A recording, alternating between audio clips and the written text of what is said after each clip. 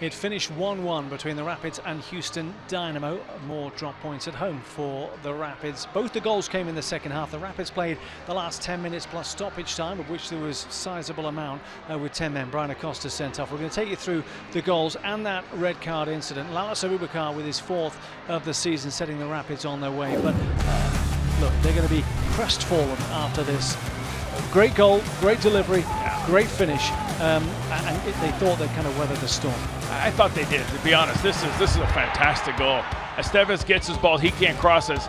He plays to Gutierrez, and this is fantastic. This ball is far post, it's bent, it's not driven, it's just put in the delicate little spot right outside the 6, and look at Lalas, he meets it, he puts in the back of the net, everything you want. Right there, you felt pretty good. Colorado was in control.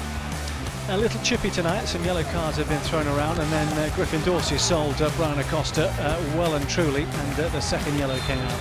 Yeah, listen, Dorsey does a great job. The first thing they tell you is to go across your defender, because as he's trying to get in behind you, more than likely you're going to get fouled and clipped. Dorsey does that, and it's unfortunate for Acosta. It's a second yellow card, and now he's out of the game. So that was around about the 18-minute mark.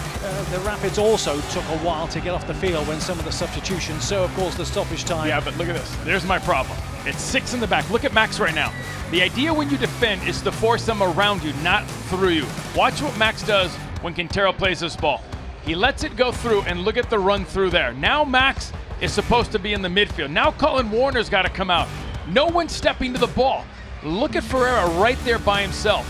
They're not in the positions they're supposed to be, and I think this is what Robin talks about. You must get into your positions early. 3 in the midfield they were supposed to play.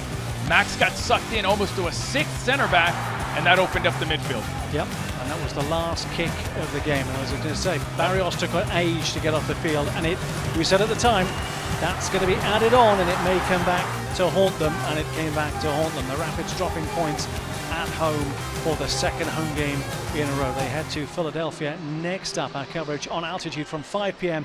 August 27th. It's a big stretch, 3 on the road in a row.